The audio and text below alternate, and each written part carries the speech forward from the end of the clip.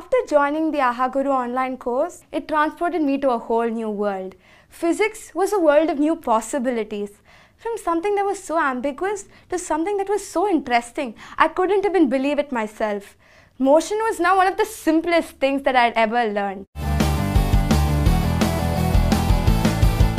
The fact that's difficult about physics is the concept itself. It has always been a mystery to me, and I've never had anybody to actually explain it to me. Math is a subject where I'd made a lot of careless errors. I always had a problem with the approach, and it was always difficult for me. In physics, the topic that was initially difficult for me was electricity. The fact that there were so many resistors, so many circuits was so daunting.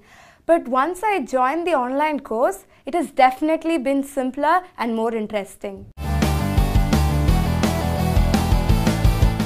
The thing that makes the AhaGuru methodology so special is that it is so relatable.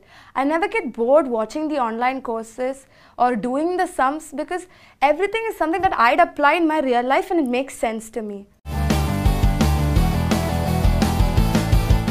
The graded approach to each topic has helped me a lot, because each topic on the online course is divided into many subtopics, and you can take your time, explore the subtopics and understand everything, and it helps me remember them better.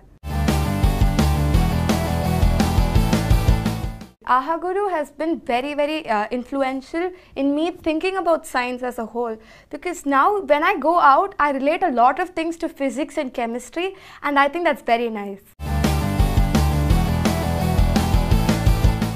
The one thing that I like the best about the online course is that it is so simple to understand and it makes life easier on the whole, because everything is relatable and everything is understandable. The AhaGuru app is a very interesting thing because you have 2 questions per day, and I think that's a very nice way to keep in touch with math and science. The online practice exercises are like a validation that I've understood the concept, and that gives me a reassurance and this innate pleasure, because now I know that if I ask those questions in the future, I'd be able to answer it. The AhaGuru video lectures are probably the most interesting science lectures ever. They always have humor, relatable things, and it's never too hard to understand. The simplistic approach makes it even better.